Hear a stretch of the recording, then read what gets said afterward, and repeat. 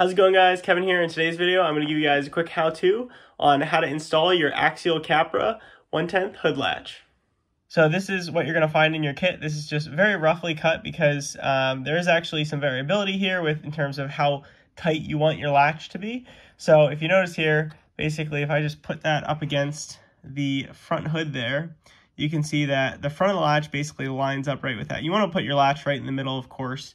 So if you lose this, anywhere from 4 to 5 millimeters from the front of the hood is going to be a good acceptable amount. I have mine at about 4.25 because I think that's the sweet spot where it's just stiff enough, but it's also relatively easy for me to pop it up.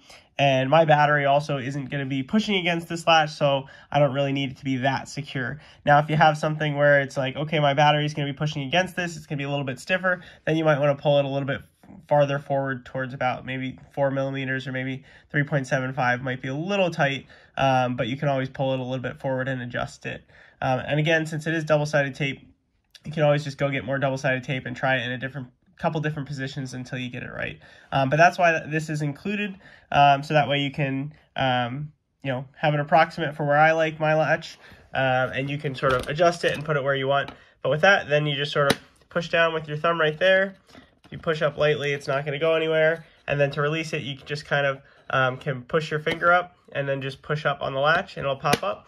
Or if you've got it like me and you push hard enough, it'll pop up in a normal case. But if you flip the truck open, shake it around, it's not going anywhere until you actually put enough force on to pop that latch up. And that way it just makes it much easier for you to get to your battery, and it's a much better solution than having to have those annoying pin body clips on either side. So with that, thanks for watching and checking out another one of my clipless latch solutions.